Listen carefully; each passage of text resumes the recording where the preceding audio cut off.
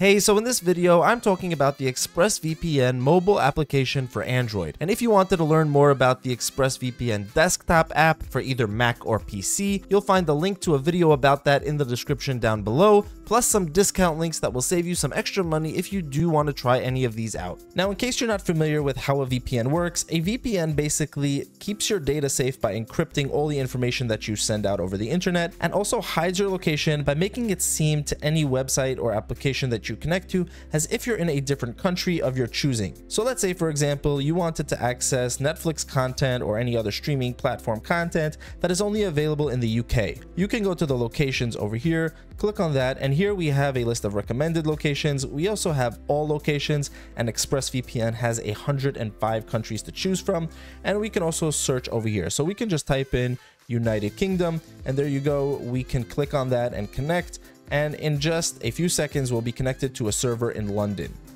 Now if we go to any app, it will think that we're in the UK and give us access to all the streaming content that is only available there. Now, something I love about ExpressVPN that you can see here is the shortcut bar, which allows you to just quickly move over from your VPN into any other app that you want. So you can put any streaming app or banking or credit card app in this shortcut bar, and then you can easily just connect to the VPN and then move over to whatever application it is that you want to use the VPN with.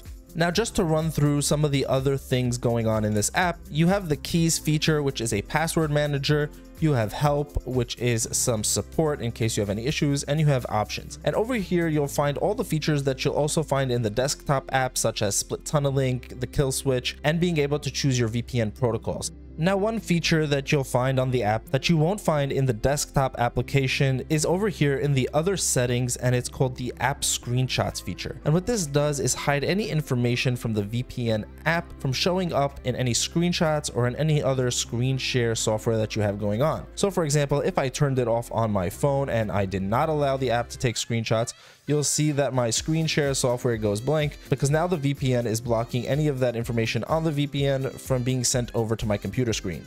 So I could just go ahead and enable that again, and there you go. I have my screen back up and running. So that's all for me, guys. This is really my favorite VPN app after trying many of them. I just find it to be so clean and easy to use. And again, if you decide you want to try it out, there's a discount link in the description down below. Thank you guys so much for watching. Have an amazing day, and I will see you in the next one.